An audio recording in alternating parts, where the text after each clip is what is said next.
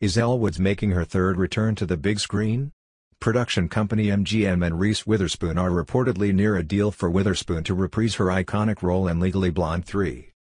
The creative team would feature most of the same personnel from the first film, including Kirsten, Kiwi, Smith and Karen McCullah, who adapted the Amanda Brown novel for the 2001 film. Both Smith and McCullah are in final talks to write the script, Deadline reports.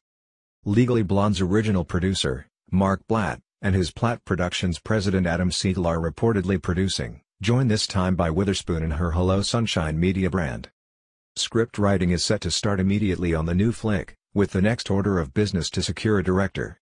Witherspoon told E!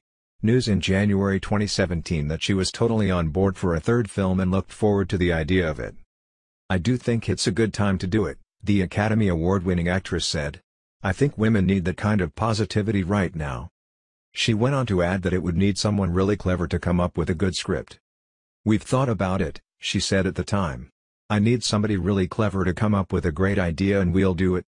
It seems as if she found who she was looking for in Smith and McCullah, as the movie will reunite the two women who initially started out as a writing team, penning successful, iconic comedies like Legally Blonde, 10 Things I Hate About You and House Bunny.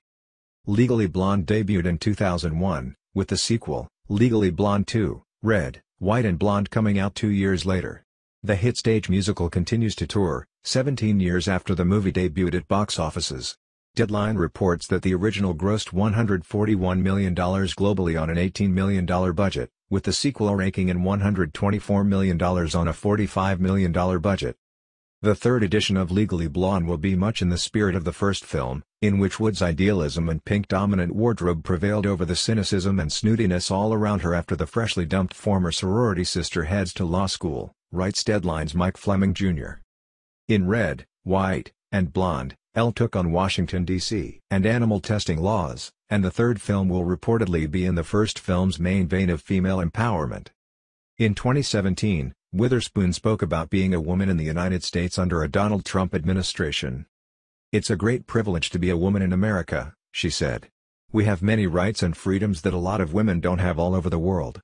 I try to celebrate that. I try to live that to its utmost, particularly the freedom of speech, being able to express myself, create shows like this to show how important women are in our world. That's what I try to focus on."